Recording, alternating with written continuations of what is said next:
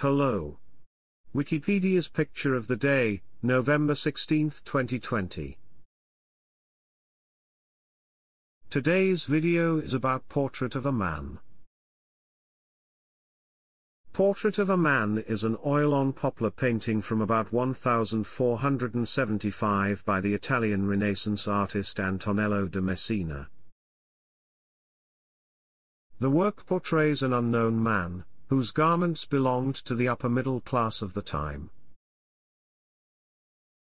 He wears a leather blouse, under which a white shirt is visible, and a red cloth cap. The portrait is in the collection of the National Gallery in London. Thanks for watching. And don't forget to like, comment, and share.